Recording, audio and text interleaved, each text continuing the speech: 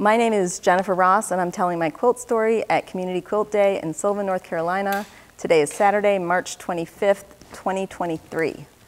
This is a quilt that my mother made when she was 13 years old. Her grandmother, who I never met, my great-grandmother, her name was Roxanne. My mom's name is Lolita. Her last name was Sailors at the time.